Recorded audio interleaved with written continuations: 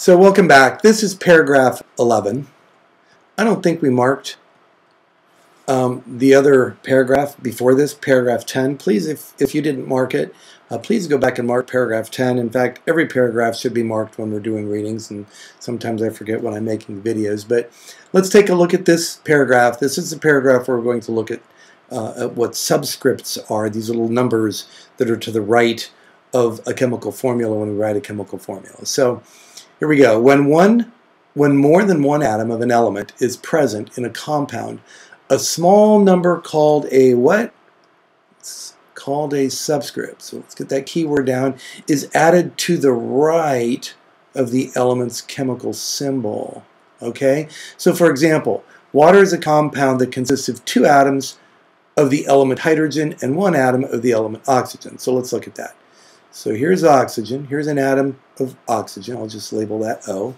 Let's just put these up with a different color. So let's just say here's hydrogen, and this would be labeled H, and this one would be labeled H. Okay, so we have two atoms of hydrogen and one atom of oxygen. Well, if we wanted to write the chemical symbol for this guy right here, what we would do is we would write H with a little 2 and then O for oxygen. Well, that little 2 tells me when I read this chemical, so this is a chemical formula, meaning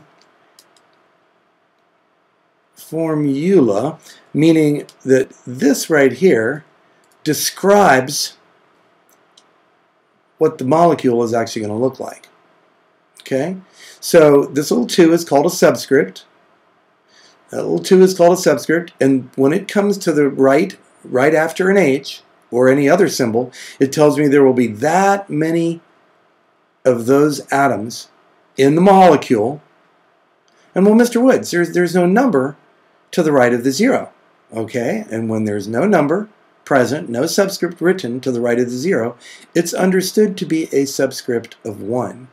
So you could write a chemical formula H2O. It would be perfectly understandable by any scientist. Or you could actually write that chemical symbol H2O1, which would also be understood by any scientist. The 2 telling me that there are going to be 2 hydrogen atoms in the molecule, and the 1 telling me there'll be 1 oxygen atom in the molecule. So let's go ahead and read the second part of this. Okay, so the chemical formula for water is written H2O. So let's just, while I've got blue, let's just underline this is a main idea, something we want to make sure we understand. And then this is also a main idea. So let's get this underlined right now. When more than one atom of an element is present in a compound, a small number called a what? Called a subscript is added to the right of the element's chemical symbol. And we can go ahead and get all of that in blue. We're going to come back and catch that in green as well, because this helps us to understand what a subscript is. All right, so let's take a look at carbon. And let me get black here. I like to use black when we're talking about carbon. But we're going to look at CO2, which is carbon dioxide. So carbon dioxide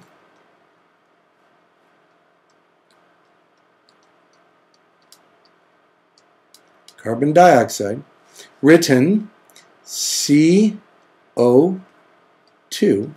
and since that C does not have a subscript to the right of it, it's understood to be 1, and I like to just make a habit of putting that 1 in there so I don't forget that it's there when I sketch the particle.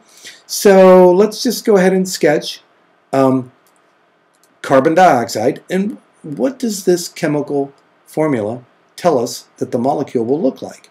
I'd like you to pause the video for just a moment and see if you can sketch this, and you can just make your atoms like this. Make an atom, and you can put the letter, you can put the symbol of the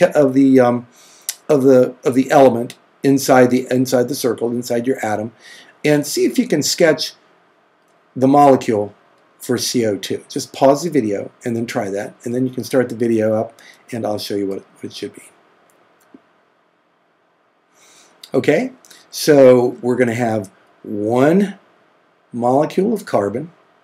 And there's my molecule of carbon. Let me just go get a different color for my oxygen, and I'll just use red. And so I'm going to have 2 molecules of oxygen. So I'm going to have a molecule of oxygen here, and I'm going to have a molecule of oxygen here. I'm just going to label that with an O, label that with an O.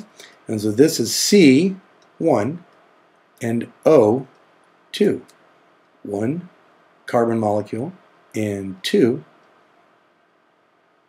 oxygen molecules. And so you can see how chemical formulas describe the molecule that that they are actually the formula. So again, here's 2 H's,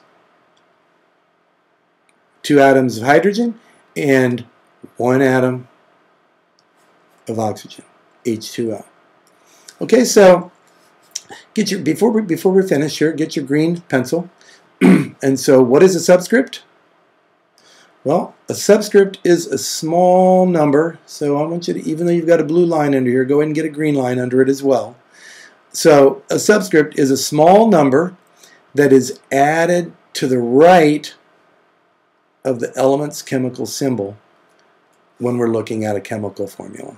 Okay, so we have chemical symbols, which are the letters that describe the elements on the periodic table, and we have chemical formulas where we put chemical symbols together, and the chemical formulas describe the molecules that are made when atoms of different elements come together.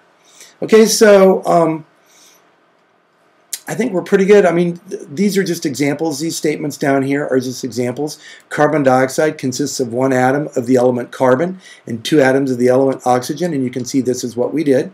Its chemical formula is written CO2, and I like to put a little 1 after my C because there is no subscript written there, and sometimes when I go to sketch the on a quiz or something, when I am given a chemical formula and I need to sketch a model of the molecule, it's easy to kind of forget that C there because there's no number. So it's okay to put a little 1 whenever you don't see a subscript written by a chemical to the right of a chemical symbol, then it's understood to have a subscript of 1.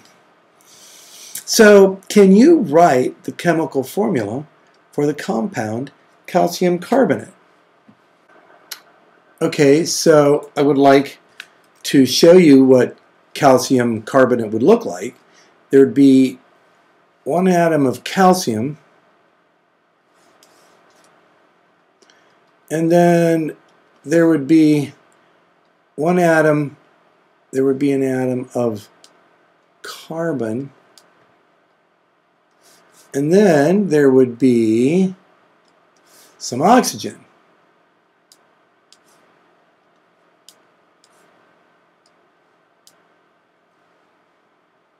Okay, and these would be oxygen.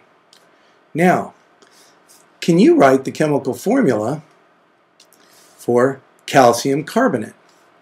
Pause the recording and see if you can write the chemical formula right below here with the proper subscripts. Okay, pause, try to write it, and then come on back and you can take a look at it. Okay, welcome back.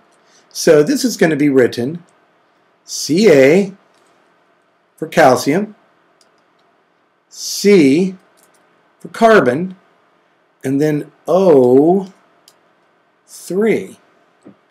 Now, so this is the chemical formula for calcium carbonate.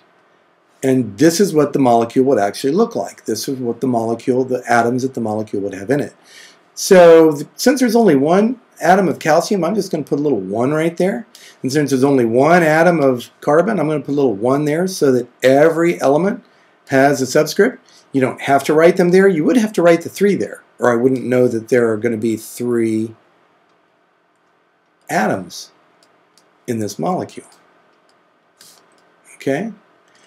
And again, remember, anytime that you don't, let me just come back down. Anytime you don't see a chemical symbol or a subscript written with a chemical symbol, remember it's understood to have a subscript of 1. And so this will help you to kind of keep track of how many atoms and which atoms are actually in a molecule when we're using chemical formulas to describe them.